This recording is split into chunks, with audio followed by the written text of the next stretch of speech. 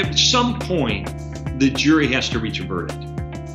So I would say once the evidence is in, once you believe based on the data, science, cosmology, physics, biochemistry, genetics, human consciousness, there is a creator, history, that Jesus lived, that he claimed to be the Son of God, that he was executed, that he was resurrected and encountered reliably afterwards. Once you determine that this points toward the truth of Christianity, John 1:12 says, "But as many as received him, to them he gave the right to become children of God, even to those who believed in his name." So believing the evidence is not enough.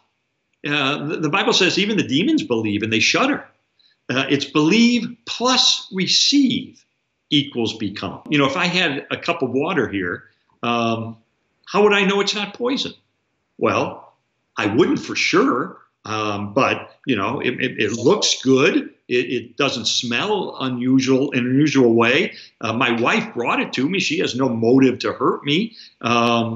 I haven't heard reports of anybody getting sickened by drinking the water lately. So based on this evidence that we kind of informally look at, what do? We taste and we see that it's good.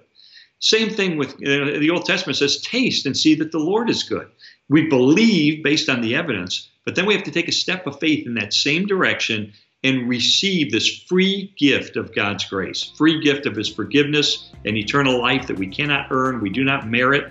Receive this free gift. Then John 1:12 says, we become a child of God. So this is not a faith that's just based on a bunch of propositions and creeds and evidence and data. Yes, it's grounded in that, but there's a step we have to take to receive God's grace.